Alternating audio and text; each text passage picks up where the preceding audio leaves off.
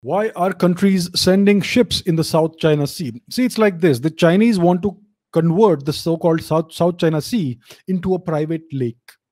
They want to cordon it off. They want to build a fence around it, and they want to say this is our private lake. Nobody else can come in. No, this is unacceptable.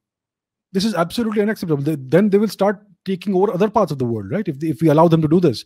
So that is the reason why powerful countries like the United States, etc., are doing these so-called freedom of navigation operations in the so-called South China Sea. So they are sending these flotillas of warships to go through this region and demonstrate to the Chinese that this region is still open to international.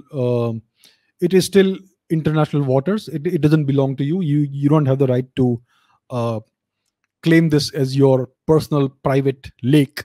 So that is the reason why this is being done, freedom of navigation operations.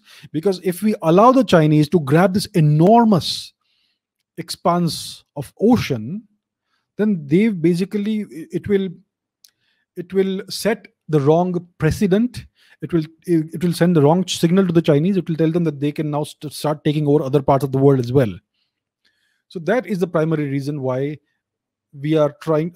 Countries like the US are trying to prevent the Chinese from executing this ridiculous land grab. I think India also is involved to a very small extent once in a while in this. So whenever an Indian ship goes there, the Chinese Navy tries to harass them and all that. So this is an ongoing thing. The Chinese Navy is very powerful. They have a huge number of ships. I think if you look at the number of ships, they are the number one navy now in the world in terms of the number of ships they have at their disposal, naval ships and semi-naval ships. So that's the reason why the Americans mostly are doing these freedom of navigation operations. The Australians are also participating in that. And recently, the Americans also did a ridiculous freedom of navigation operation in Indian waters. I think it was in the Lakshadweep region. So this is a new development. It happened under the Biden administration, who don't really like India very much. So this is what's happening, right? So the Americans are not really allies of India in any way.